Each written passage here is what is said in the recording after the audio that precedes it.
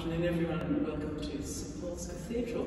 Our cathedral stands on the traditional lands of the Wurundjeri people of the Kulin Nation, and we pay our respects to elders past and present and to First Nations people who may be with us today. Today's lunchtime concert is by pianist Shawn Gong.